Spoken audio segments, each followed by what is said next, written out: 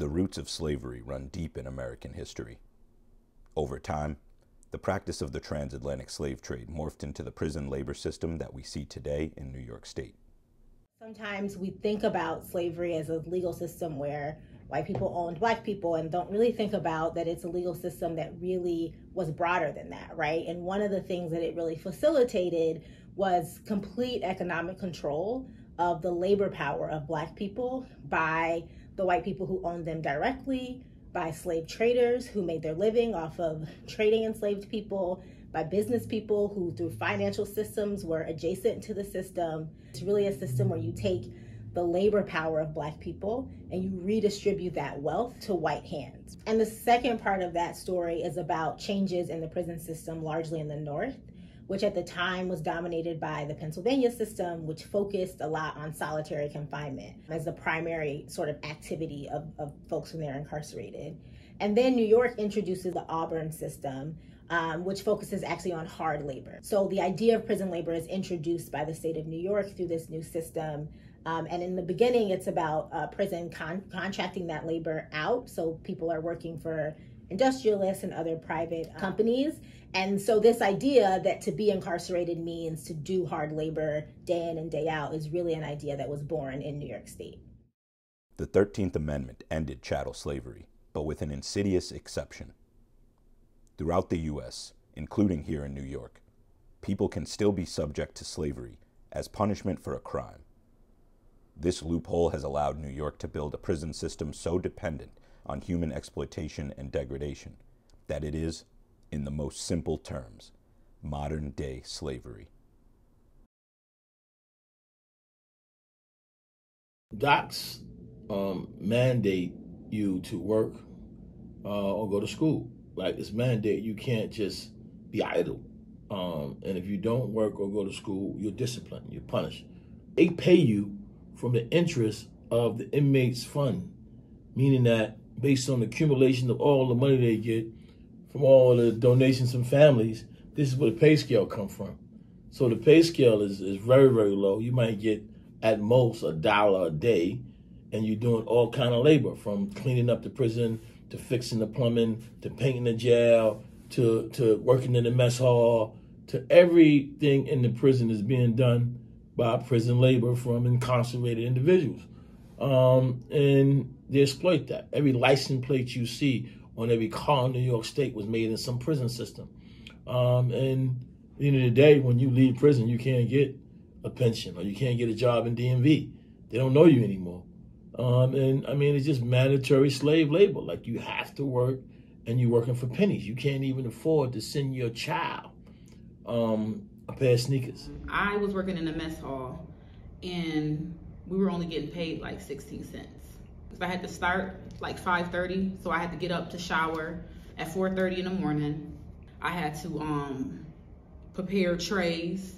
When it was COVID, we had over about 400 something trays, and we were working from 6 in the morning to 6 at night.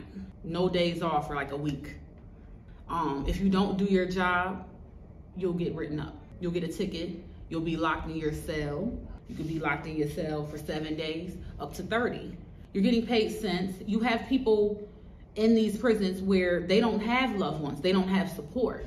So what is 16 cents? If you are going to have these incarcerated individuals working, at least give them something to work for. If, for instance, they don't have support, like I said in the beginning, at least they'll have something to look forward to when they go to work, because then they know that, okay, I'm going to make this certain amount this week. Next week come commissary, I can go get me some commissary. What are you getting with 16 cents? New York's prison industries are a big business.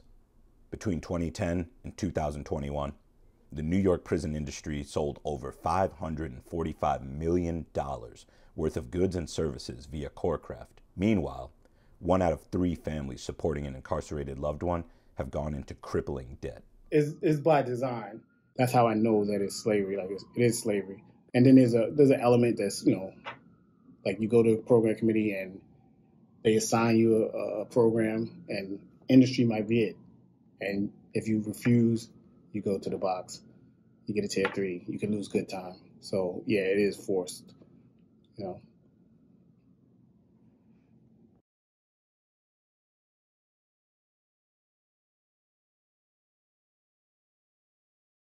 Unfortunately, even though we fought for that many years ago, we are still not given adequate amount of sanitary supplies for women during their cycles. Everyone's different. No one has the same cycle. And so that's not accounted for. So if I have to spend money to get some sanitaries, hopefully it is on the commissary list, right? Because sometimes it's not. Then I have to choose, okay, well, I can get this, and more than likely that's about $3, $4. So that's over half of what my 2-week pay is. And so now what do I have left to eat, to do? What can I get with this? Most of the times, you know what we've done and still do? We get some honey buns because they're 75 cents, right? So we get a few of those, and we'll get some sodas or maybe the Kool-Aid packets and hope that that lasts us for the next 2 weeks until we go. Imagine that. I don't care what it is. 10 cents an hour, 12 cents an hour, 25 cents an hour. If it was 35 cents an hour, do the math on that. 6 hours a day for 5 days a week. I remember one morning, it was like 2, 3 o'clock in the morning, that I was awakened. My cell door opened. First of all, you got to get permission to even open the cell door at that time, because every cell door should be locked to go on a scheduling thing, and the watch commander has to know. So obviously the watch commander, whoever else in the executive offices, knew that they were picking certain people to go do, shovel the snow. That's what my door was open for. And that wasn't my job. I had nothing to do with the yard crew or the grounds or maintenance or anything like that. But my door was open, and was told that I had to get up, get dressed, put some clothes on, because I have to go down and shovel snow off the walkways. And I was like, excuse me? Because I didn't understand it. He woke me out of sleep. I was scared. I jumped, and I was confused. I didn't understand what was going on. And I said to the officer, I was like, I don't work here. I don't work yards and grounds. That's not what I do. I don't care. Get the cursing and get the F up. If you don't, you're going to get locked. Your good time is going to, they were forced to do it because they were under the threat of taking their time away from them, their visits away from them, because that was said to me too. We'll take your visits. We'll take your phone calls. We'll take your everything. The only thing that was mandatory by the courts and the legislature was that we all got an hour's rec time, period. You didn't have to have anything. Now the shower, my showers were threatened to take away. I mean, it was like you threatened to take everything, the little bit of so-called autonomy or freedom or whatever, choices that we might have had. You threatened to take all those away because they're all privileges, because we're convicted of something. And that in itself is wrong. You need to get up at 3 o'clock in the morning to go shovel snow. And then at that time, for those hours, you didn't get paid not even the 10 cents that they were offering. You were actually doing it for free. Yeah, I've seen a lot of consequences for that. I actually seen them being physically abused because they stood up, because they verbally spoke and said, this is not my job detail, and why are you waking me up in the middle of the night? Because they tell you turn around and put you in cuff immediately, and then they want to take you off in shoe, and not just take you off in shoe. They'll take you just like the way you're dressed, in your pajamas.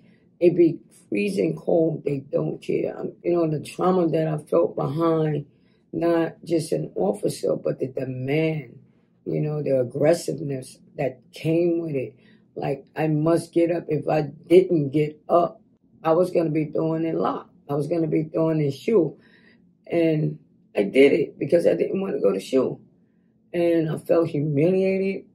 I just felt like I had no choice but to do what they was telling me to do, because I would have been suffering with other consequences. I was supposed to make the decision to balance out the money, to budget it, and say, all right, I get soap this week. And then 2 weeks later, I'll get my soup, stack up on soup. And then the following week, I'll get my toothpaste. It was all about budgeting, just to maintain. Have recently chosen to abolish slavery without exceptions. That is Alabama, Colorado, Nebraska, Utah, Vermont. Passage of the No Slavery in New York Act and the Fairness and Opportunity for Incarcerated Workers Act would bring meaningful real-world change to New York's prison labor conditions. Passage of these bills would mean that people incarcerated in New York could no longer be forced to work and could not be punished or threatened with punishment for refusing to work. Those who choose to work while incarcerated would be provided basic health and labor protections, a fair wage, and the right to unionize, as well as meaningful employment opportunities that set them up to succeed in the workforce after returning to their communities. To learn more about 13th Forward and take action, visit www.13thforward.com. Call your legislators today and demand their support for ending slavery in New York.